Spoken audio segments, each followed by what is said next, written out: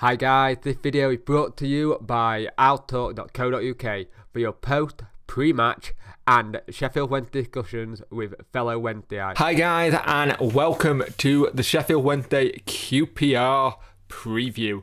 Now, in good news, we have offered Kieran Westwood a contract, so we'll see what happens there. Hopefully he'll sign it. That would be fantastic if he did, but you know these things happen, and you know what could happen if he says no.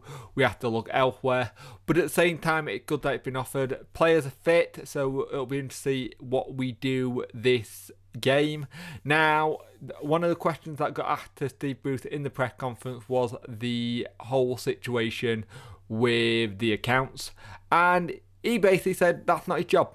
And to be fair, he's right, it's not his job. His job is not to deal with the accounts, his job is the team. And he said he can start dealing with people and start giving them a new contract or who he wants to let go. And that'll be out probably next week. You've got to move early this year now, like last year, and get players in. So it'll be interesting to see what happens there. Hopefully with us, the account situation, that doesn't screw us too much, because it got the potential to screw us because of the whole situation of getting your accounts in late with PNS.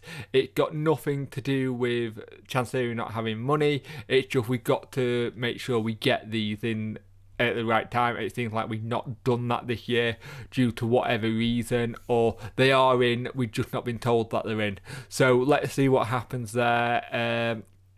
Could potentially screw us next year, next season, and we could potentially have 2-point deductions in a sense, which would be really bad for us. So next year we might be having to play and get as many points as humanly possible and then go from there. Hopefully we can get 3 points against QPR in the last game the season for everyone, and let's see how we do. Don't forget to have your say at outtalk.co.uk after the match.